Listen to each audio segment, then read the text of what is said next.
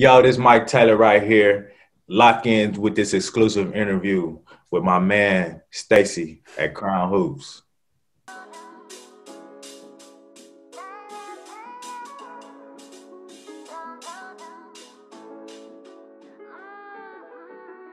What's up, everybody? This is Stacey Carter II, representing CrownHoops.com. And today I have a very special guest with me. Let me read off the long list of accolades this guy got. 7-time overseas champion, the first player to be drafted out of the G League into the NBA. With the 55th pick in the 2008 NBA Draft, the Portland Trail Blazers select Mike Taylor from the Idaho Stampede of the NBA Development League. Played in the Big Three out of Wisconsin. We got Mike Taylor here today. Mike, what's going on? What's going on, man? Appreciate you for having me. Appreciate you, you know what I'm saying, being interested in my story and everything that we're doing. Man, let's get right into it. Right. Appreciate you coming out. All right, the first question I got, tell the people about the mental aspect of your long journey in basketball. Like I said, you were the first player to be drafted out of the G League into the NBA. You started at Iowa State and you had some issues in college, but you got over it, and then you went to overseas, won multiple championships, played in the Big Three. So I want you to take the people behind the scenes of what's going on with Mike Taylor as you going through this journey. Well, mentally, it's been an uphill battle, just mentally. Because like you said, like, I knew I had this vision. I knew I had this dream on what I wanted out of my career. And as I was in a D League, well, which now is the G League, right. But when I was in it, it was called the Developmental League. So in this process the whole time, my only goal was to get drafted to the NBA. Like, I was just at Iowa State, which I led in points, rebounds, assists, three-point field goal, made, percentage, everything. You know what I'm saying? Turnovers too. So, like, I already knew that what I wanted up out of, you know what I'm saying, myself, out of my career and everything. So being able to be the first person to do anything, like, nobody really understands what it is because it's never been done before. You know what I'm saying? So as I'm going through it, it's like, I know how important and how great it is, but everyone else around me is like, don't understand it, don't realize it, don't see it. Still to this day, like, a lot of people don't know who's the first player to be drafted out the D League to the NBA. And this is history, not just NBA history. It's American history. It's Black history, right? So it's been a mental battle because I still feel like to this day, I'm an NBA caliber player.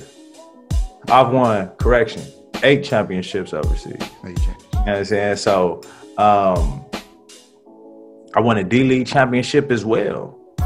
So to be the first player from the D League to go to the NBA when every other player that was coming from America was in college. And I felt like I've always had the upper hand on them because I shot 38% from the three-point line. I knew the defensive 3 seconds. I knew proper spacing. I knew professional terminology, you know what I'm saying, for screens and just the professional basketball. So I knew those things.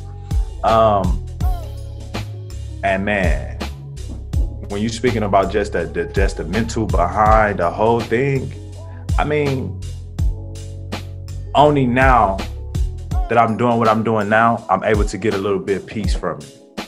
Being overseas, my whole overseas career, I felt like I was just a lost talent, right?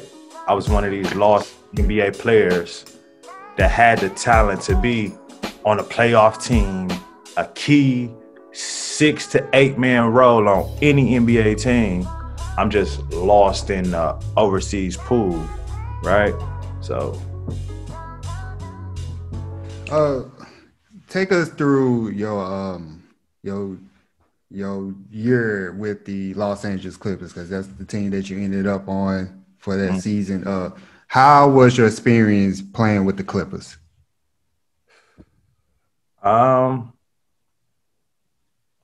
First off, it was one of the, you know what I'm saying? That's every kid's dream is to play in the NBA. It was like a little test question. Everything I say is... Oh my! What a jam! Ralph. Mike Taylor! Ralph. That's a guy about 6'1" doing that. Well, that's like a top 5 in-game dunk. That's something special. Especially every black kid's dream, coming from where I'm from, you know what I'm saying, Milwaukee, Wisconsin, growing up in poverty, you know what I'm saying, watching my mama struggle. Like, that's the ultimate goal, is to get drafted to the NBA. So in that aspect, it was like the most wonderful thing. That's like the best thing I could imagine. That's the top of the top. That's the pinnacle of, you know what I'm saying, the professional sports. It's the top of playing professional basketball. You know what I'm saying? It's the NBA in the world. You know what I'm saying? So in that aspect, it was wonderful. Like, I couldn't take back the experience. I wouldn't take back the experience. But as far as, do I feel like I had a fair shake in the NBA? Do I feel like my talent was accessed properly? No. I still have mixed feelings with that, you know what I'm saying, that single season in the Clippers, because it's like, there was a lot of politics going on, right? And I was better than the rookies that I came in with. A lot of other players on my team was injured, and they was fighting injuries, and I was ready right then and there in the moment. But because I was a second-round pick, the 55th pick, the politics came in, right? Eric Gordon, who was the number 8 pick that year, the number 7 pick that year for the Los Angeles Clippers. At the beginning of the season, I'm better than Eric Gordon, just flat out. I'm better than him, skill-wise, potential-wise. I'm better than him. I know the game. Like I said, I had a head up above these guys. I did 3 years in college, and I went to junior college. Like, that's the test, yeah. Right? Right. You know, so I have experience, right? Junior college, 2 years of junior college experience. A year at Iowa State where Kevin Durant, this is Kevin Durant's year, his single year. Kevin Durant had 1 year in the Big 12. Yeah, I had 1 year in the Big 12, right? Me and Kevin Durant. Kevin Durant is the leading scorer all year. I'm from 5 to 10 the whole year with Kevin Durant, right? So just to put things into context. So when I'm in the NBA, it's like, at first, I'm getting to play maybe like the first 5 to 10 games, preseason and everything. I'm doing wonderful. Then it's like Eric Gordon's agent and the politics starts to kick in. Like, who is Mike Taylor? And it's not like a good thing. Like, he's been actually, you know, holding his own in his first year in the NBA. It's like, he's a 55th pick in the NBA draft. Like, why is he playing over the number 7 pick? So after this article or whatever come out, I go from playing 15 to 20 minutes, starting some games, to 30 seconds. So it was just hard. Like, some weeks I wouldn't play. We'll have 4 or 5 games in a week and I wouldn't play.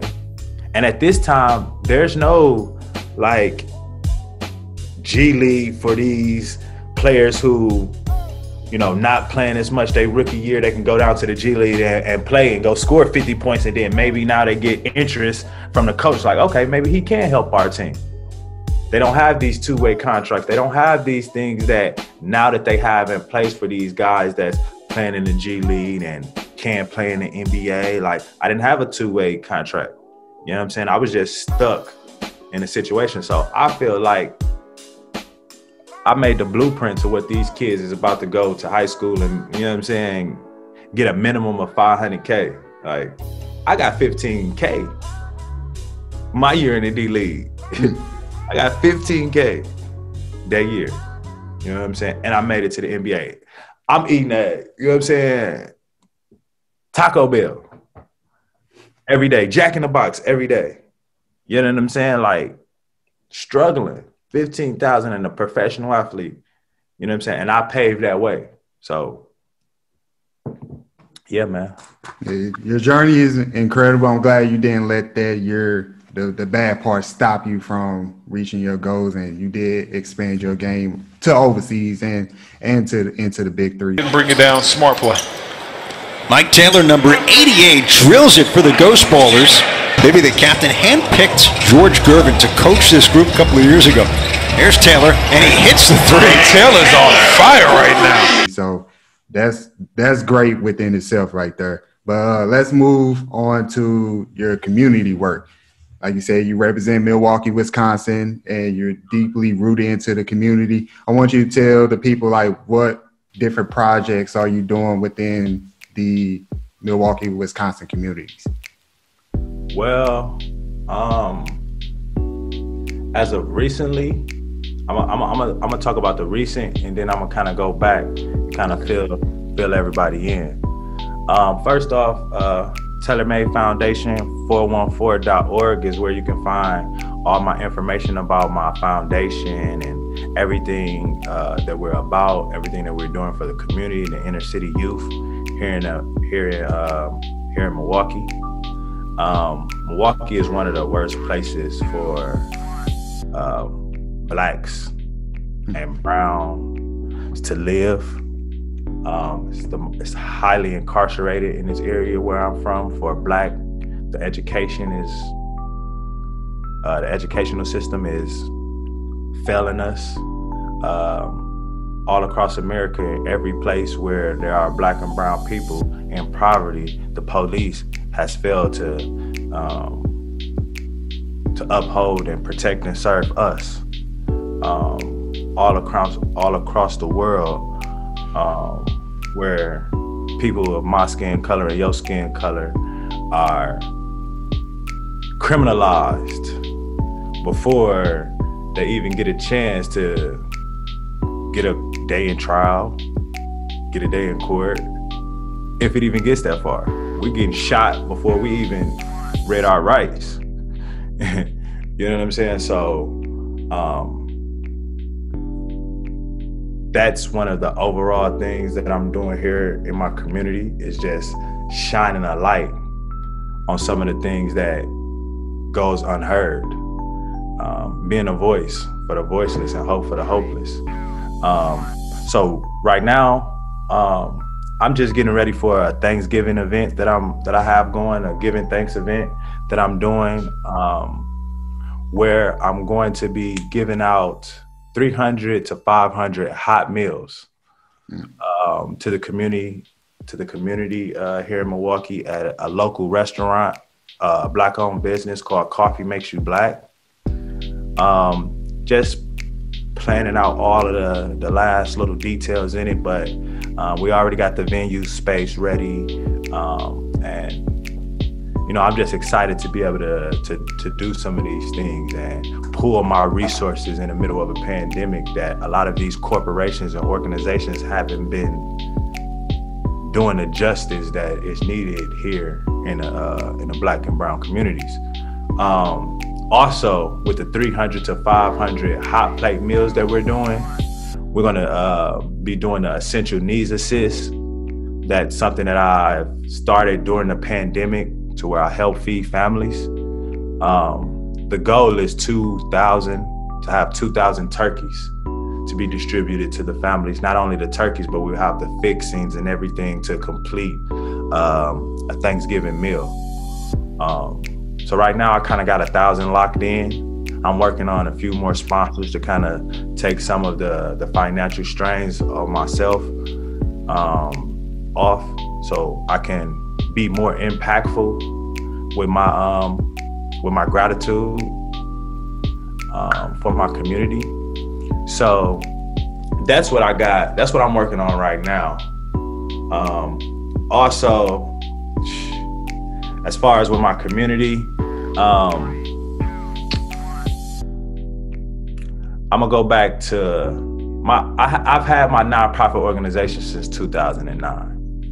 When I was in the NBA, this is something that I've always been connected to. I've never been detached from the city of Milwaukee. I lost my best friends here.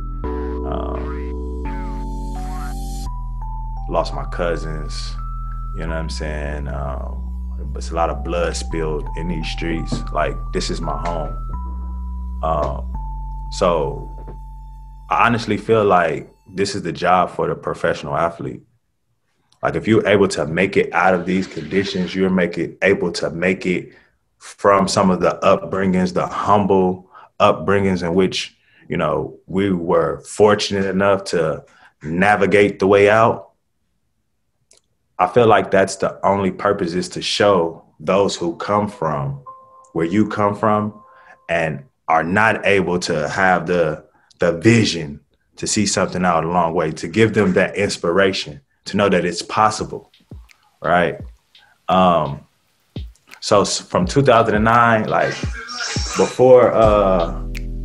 before social media and everything was popular, like, I still do this from my heart, right? And it's still hard for me to like record myself doing something that's just like genuinely and coming from a pure space. Like, it's still hard for me to like record myself and do these things because it's not for attention.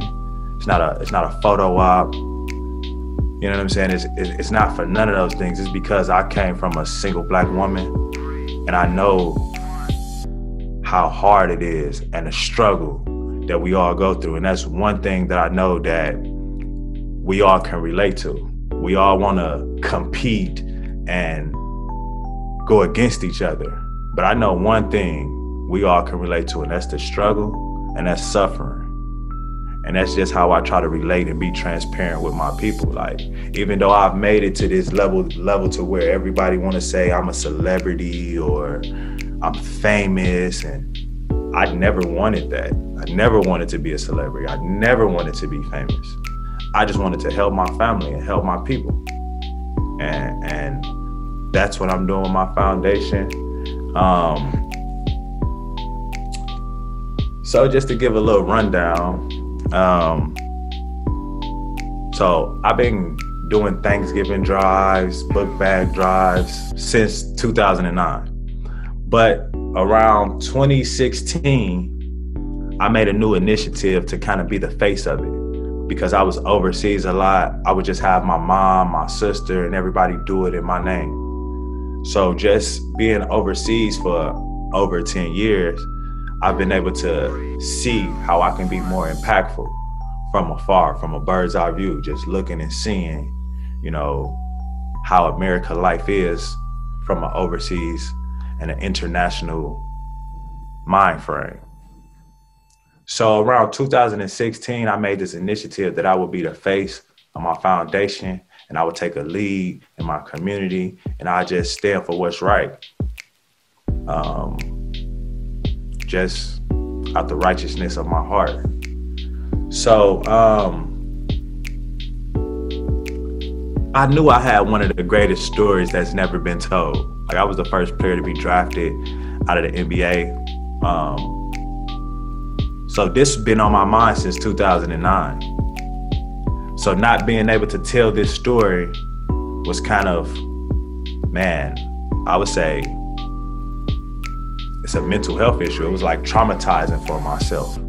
Not being able to know that I've done something that no one has ever done before, but not being able to express it and let my people know and let the kids know that it's possible, right? So I started writing a book then, and right now I'm actually in the process of publishing a comic book. So that's kind of what I'm doing recently. Go ahead. You probably asked me another question.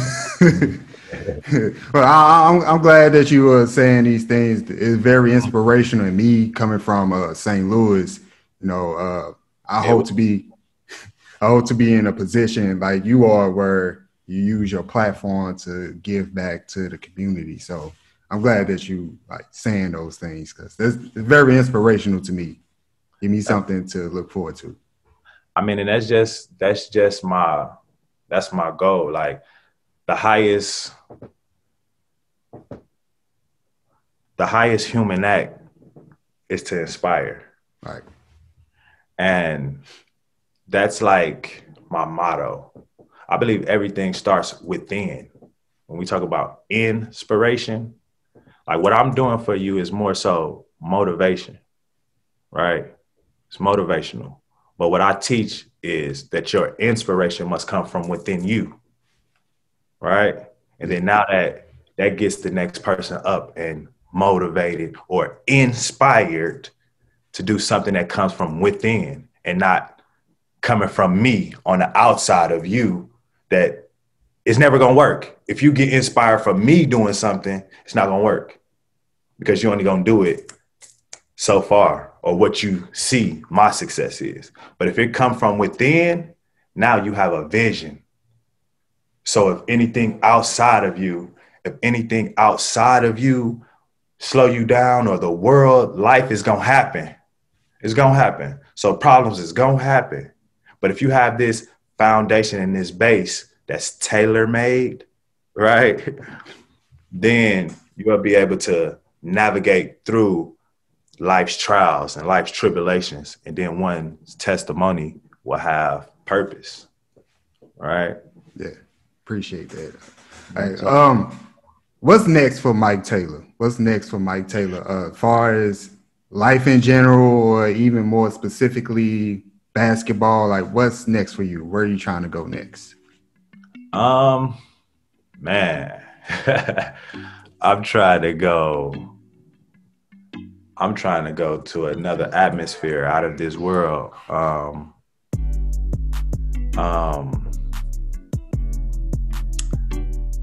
What's next for Mike Taylor is I want to be able to show people my creativity on a business aspect.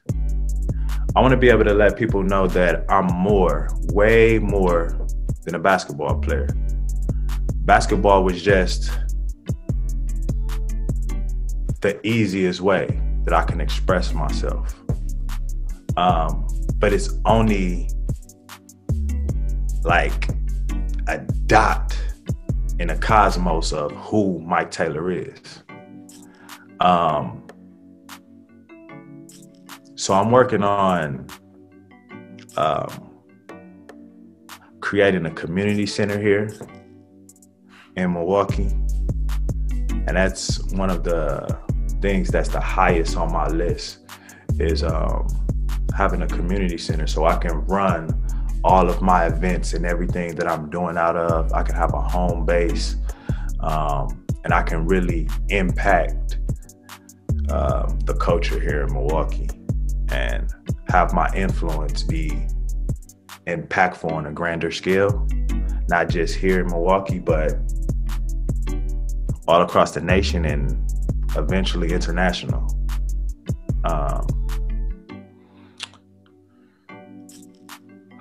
I'm into telling stories.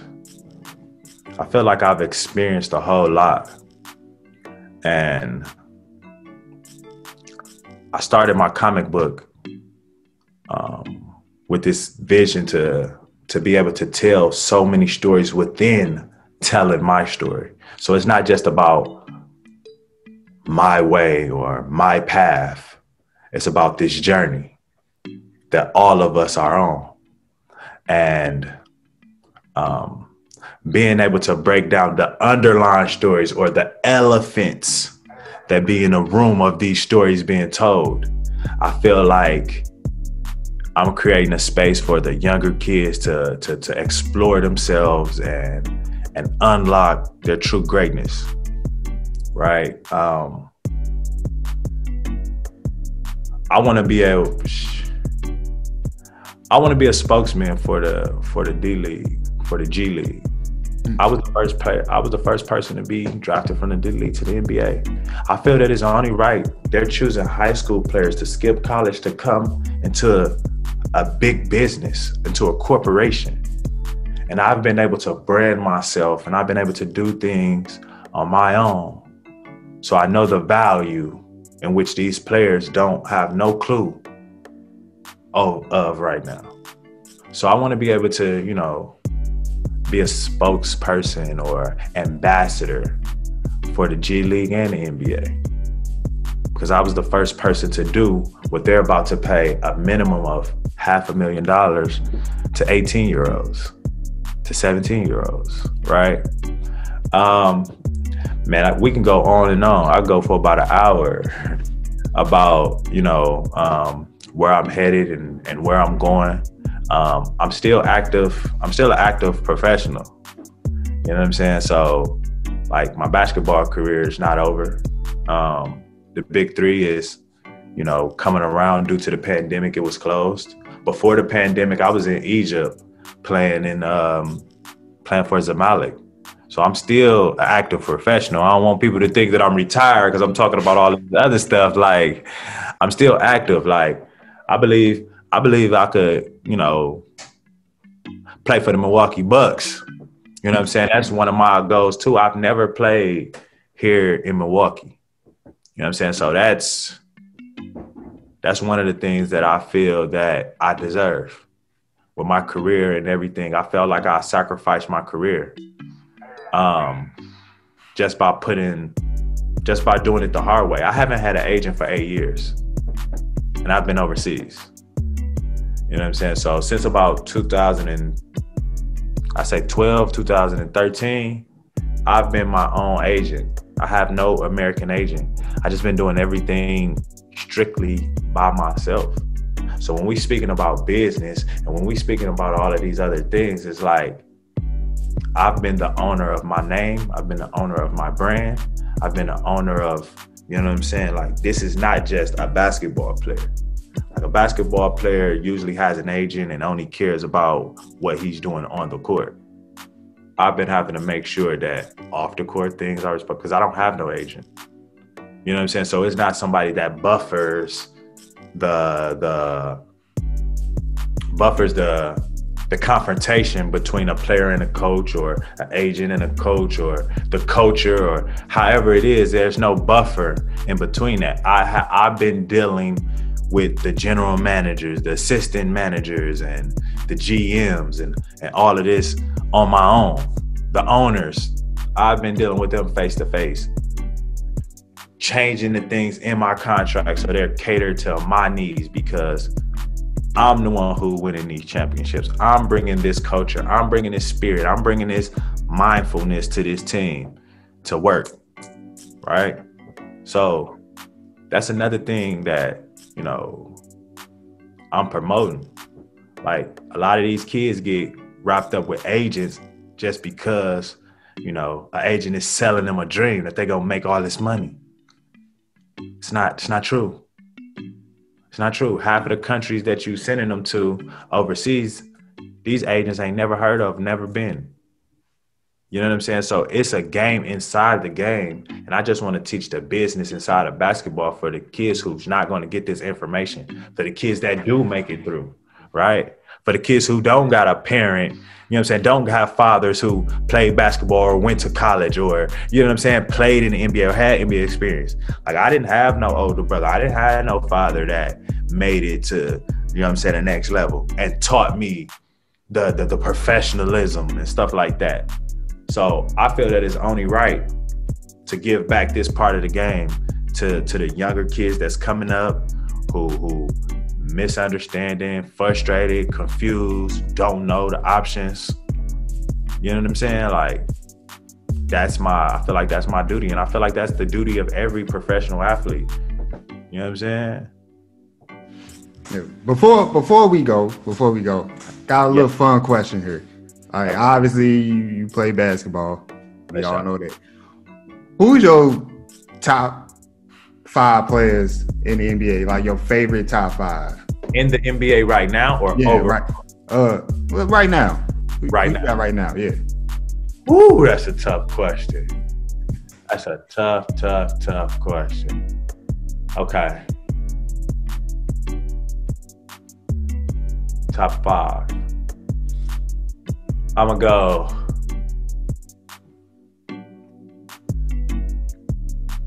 Dame Dollar. Okay.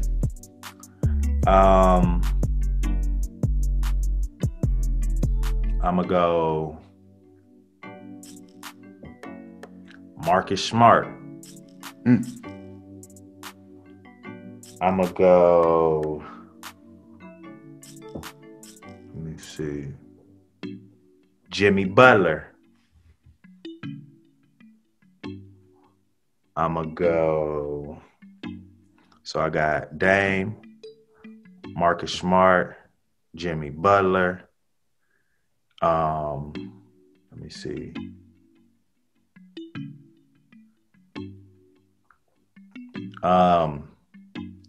I like maybe a 2 year ago Patrick Beverly. Maybe like Patrick Beverly 2 years ago. Who else I'm gonna go with at this last pick? I'm gonna go Montrezl Harrell. Okay, those mentally tough, grit and grind players. Those the type of players that I like. That's not gonna care about what shoes they got on. They don't care who in the crowd. They don't care about nothing. If it's a loose ball on the floor, they're gonna dive on the floor and get it. Like, it's you know what I'm saying? Yeah, like I'm gonna say as a LeBron fan, I'm a little disappointed as a LeBron fan. I was waiting for LeBron to come up. LeBron would never come up in my Oh, none of my top 5s. He would never come up in none of my. If we talking about off the court, LeBron might be number 1 off the court. Okay. You know what I'm saying? Like, I respect him as a man, as a person. But as far as the basketball talent, skill-wise, he's not high on my list. There's so many players that are more skillful than LeBron. Like, as far as like the offensive game, like, show me one LeBron move right now that he go to. Show me a LeBron move. I mean, he does got that weird 3-point shooting thing. That's not a move. I was trying to find something. See what I'm saying? Like, I need a move. If you could say, like, what's LeBron go-to move? Is it a 1 dribble pull-up? Is it a 2 dribble pull-up? Like, what's something that consistent that he go to? Is it a post-up? Is it a fadeaway? Like, what is something that he consistently does to where you can count on this in the last 2 minutes clutch time? Right? So I'm looking at it from a real basketball standpoint. Like, I've made buzzer beaters and game-winning shots. And in the last 2 minutes of a game, I'm taking the crucial decisions and a decision making. And I just feel like skill-wise, LeBron James has never really increased in his free throw percentage. If you're going to be the greatest of the greatest, you shoot 90%. You up there Kobe, you up there LeBron, you up there Steph Curry. You know what I'm saying? Like, he shoots like 70% from the three-point line. From the free throw line. Like, so how can you be the greatest player of all time and in the clutch time, all I gotta do is foul you, you may miss one. Yeah, so to me, that's not considered the greatest. I'm not with the fame. I'm not with the popularity. I'm not with that. You know what I'm saying? I want to see what's really going on. Dame Dollar, what's gonna happen when he got the ball in the clutch time? It's a bucket, right? Right. You know what I'm saying? Kobe Bryant, that mentality, like, that's why I just like Allen Iverson. I like that killer be killed mentality. And LeBron's mentality is more passive. It's more of a Magic Johnson. It's more of a, you know, which is fine, but that's just not my preference. You hear me? Yeah, I got you. Yeah. Well, this was interview with Mike Taylor, the Mike Taylor. Plug your social medias right quick for everybody. Okay. So first off, before the social media, y'all can check me out at MikeTaylor88.com. Shout out to my guy Jordan Daly for, you know, what I'm saying, working with me on that website, and for my foundation website too. It's TaylorMadeFoundation414.org. TaylorMadeFoundation414.org, and my personal website where you can find everything about me, basketball, the brand, is MikeTaylor88.com. On Twitter and Instagram is 88 Mike Taylor, at 88 Mike Taylor. Facebook is just Mike Taylor. And that's how we doing it, man. So again, I appreciate you for having me. And I look forward to getting on the podcast with, you know what I'm saying, you and the Crown Hoops a little bit later too. Oh yeah, definitely. That was just the end of the interview. That was Mike Taylor. I am Stacey Carter II, representing CrownHoops. It's the glass. Taylor pushing it hard, gets to the basket and lays it in. He looks like a New York City point guard. Taylor leaves his feet and hits. Wow. Mike Taylor. That's right, Mike Taylor has 19 points. And you're right, Clyde, it's a season high. Prior